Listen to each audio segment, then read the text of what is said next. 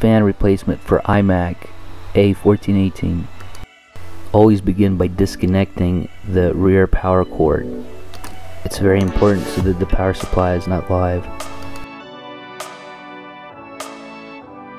The tools we're going to need are a T10 screwdriver, plastic and metallic prying tools, tweezers, a blow dryer, and M3 double-sided tape.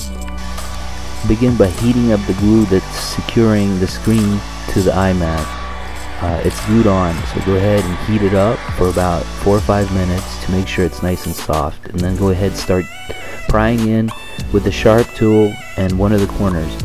Please note that if you're using a metallic tool like we are here, there's a possibility you can scratch up the interior of the screen, so go very slow and try to use a plastic tool instead of a metallic tool first.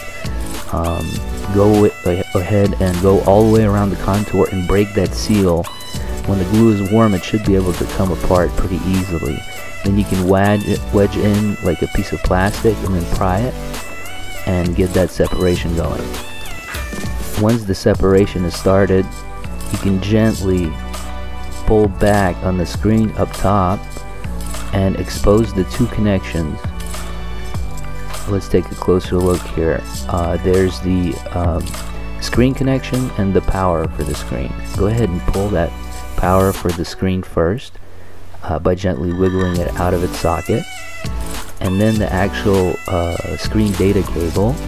Go ahead and pull on that little tongue and then unclip it like that. With those two connections unhooked, we can go ahead and lower the screen, but it's still attached with the foam tape double-sided glue that they have. So go ahead and use a tool to go ahead and cut that apart. We're just using a metallic prying tool here. Once you got that separated, you can just pull it right out. We'll need to remove this tape here.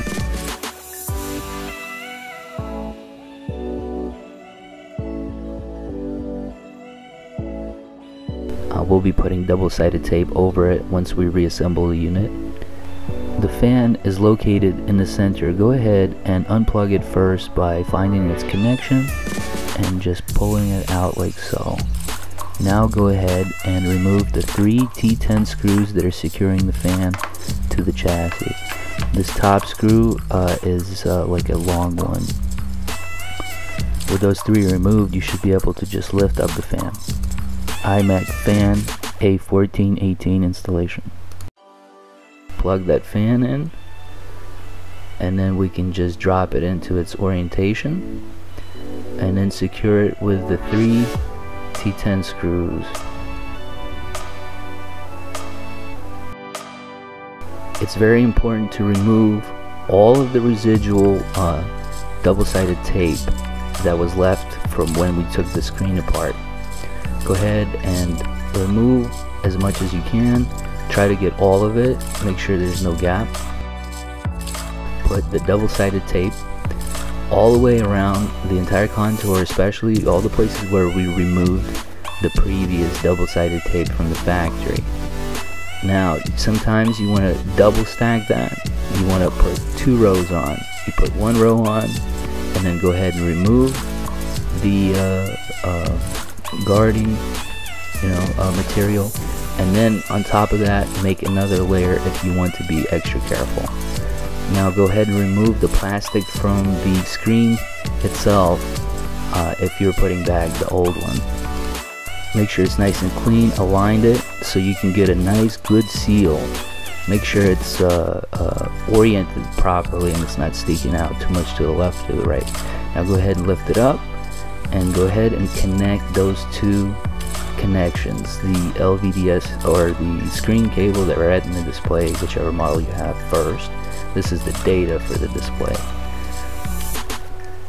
Go ahead and put that in. Sorry about the blurriness here, but you get the concept. Make sure to click that in and that it's nice and sealed. Now for the power, go ahead and click that in.